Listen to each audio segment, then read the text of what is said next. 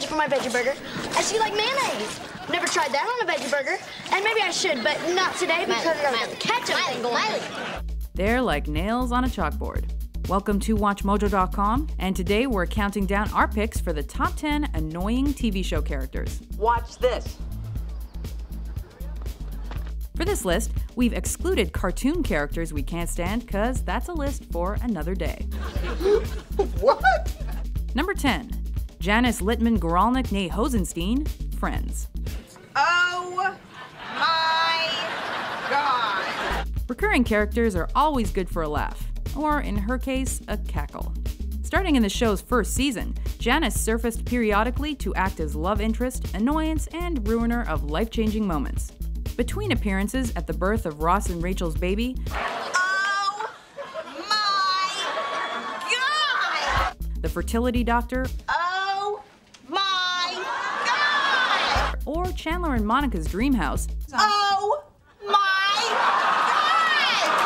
God. Janice and her nasal voice cause various unfortunate reactions in the friends and audience members alike. Never again will you have to hear the 3 words that make your balls jump back up inside your body.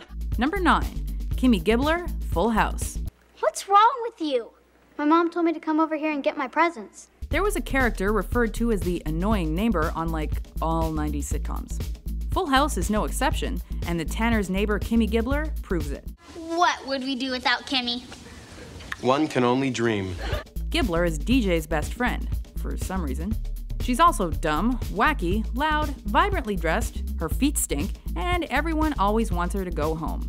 Who invited her? But not before she delivers one of the lame one-liners she's famous for. I would like to recite a little poem entitled Gas. Number 8, Kim Bauer, 24. I don't know what to say. As if Jack Bauer doesn't have enough problems, he also has to constantly save his idiot of a daughter. What are you gonna do to me? Kim Bauer regularly finds herself in harm's way, distracting our beloved CTU agent from his appointed world-saving rounds. She's rebellious, whiny, and oblivious, but somehow she gets a job fighting terrorists alongside her dad. What is your problem? My problem is that everyone in this place earned their job. You got it because of your dad. Many fans cheer against her or hope she gets eaten by a cougar. So close. Number 7, Fran Fine, the nanny. Hi, I'm Fran Fine. It's The Sound of Music, only with a nasally broad from Queens in the lead. I haven't even sung Climb Every Mountain yet. For 6 seasons, Ms. Fine led the hijinks with her cliched and flashy style. But what she lacked in refinement, she made up for in fashion sense. And over-the-top physical comedy. And tall hair. Even so, we'd take her whining to Mr. Sheffield 1,000 times if we never have to hear that laugh again. Number 6, Lori Grimes, The Walking Dead. There's rage aimed at several of this show's characters. Take Andrea, who's constantly proving how strong she is, Carl, who's constantly proving how strong he is, or Lori, who's constantly letting Carl prove how strong he is. That's my boy! By a slim margin, we choose nagging wife Lori as the worst.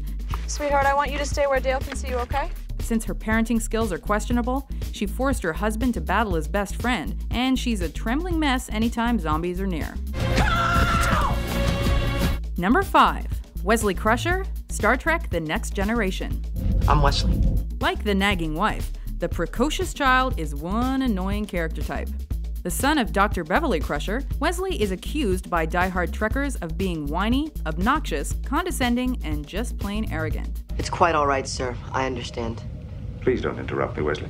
This untrained goody-goody regularly solves the Enterprise's problems when a crew of highly qualified Starfleet officers can't get the job done. Well, I can't make any promises. And that earned him the distinction of being one of the least popular characters in sci-fi. Wesley, was our attempt to make you uncomfortable effective? Number 4, Skylar White, Breaking Bad. I'd like you to watch this lady while I phone the police.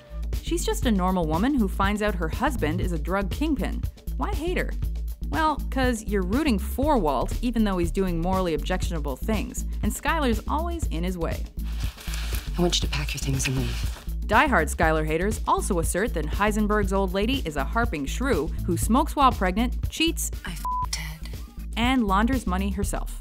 Let she who is without sin cast the first stone. I'm a bookkeeper. So I know what money laundering is. Number 3, Samuel Screech Powers, Saved by the Bell. My worst nightmare has come true. Unless we're mistaken, these are Bayside's cool kids. So why do they hang out with a kid as annoying as Screech? Because we're tough, right? Run!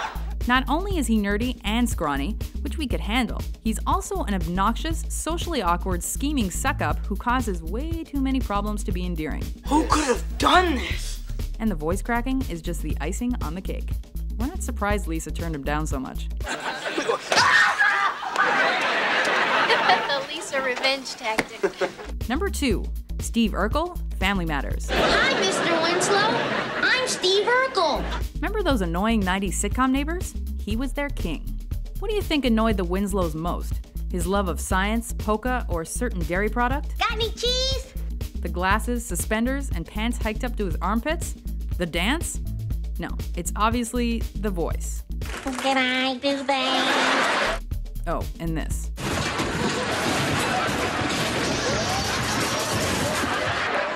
Never mind. We admit it, he's lovable in a nerdy sort of way, but we'd still rather go on a date with Stefan or Kel.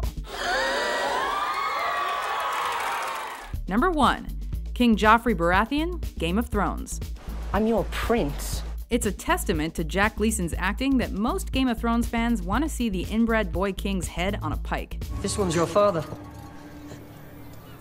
Look at him! Whether it's his insolence, arrogance, and whininess, his propensity towards prostitute abuse, his gleeful use of capital punishment, Bring me his head! or his spoiled nature, I'm telling Mother! he just gets under your skin, which makes him a great villain. But it also makes it so damn satisfying when he gets slapped. You're talking to a king! And now I've struck a king. Did my hand fall from my wrist? Do you agree with our list? Which TV characters piss you off the most? For more top 10s about your favorite and least favorite shows, be sure to subscribe to WatchMojo.com. I am looking forward to hearing all about it, but not right now.